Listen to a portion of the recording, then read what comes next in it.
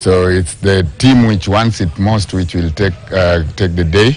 With the Matter Soccer and Football Kenya Federation President Nick Mwendwa has said increased youth leagues will help improve the standards of football in the country. He said this as the FKF youth league came to a conclusion at Baba Dogo Primary School in Nairobi. This is football development at the bottom. This is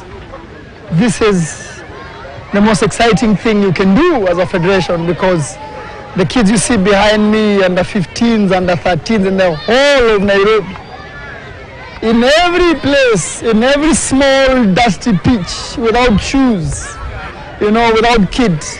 We've been doing this now for a couple of months, and the kids have come out strongly. They like to play and be there to compete every day. This is where the next Michael Olunga will come from. And this is the job that we are doing everywhere in the country, to find the talent so that clubs in Kenya will not lack talent in the years to come. The kids that are here will play for Harambee Stars 10 years from today. 10 years from today, 15 years from today, we have the talent streaming every year. If we continue to do this, I can assure you that we become a World Cup nation 10 years from today consistently.